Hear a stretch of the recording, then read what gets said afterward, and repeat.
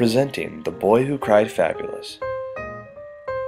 Roger is a young boy who has a brilliant mind that loves to wander.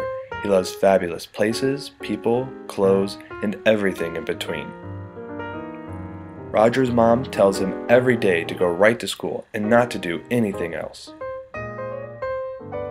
But what will happen when he won't listen?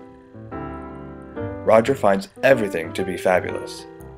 He makes his teacher so mad that he must go right home. Roger's parents are so upset not only that he has been gone all day, but that everything is fabulous.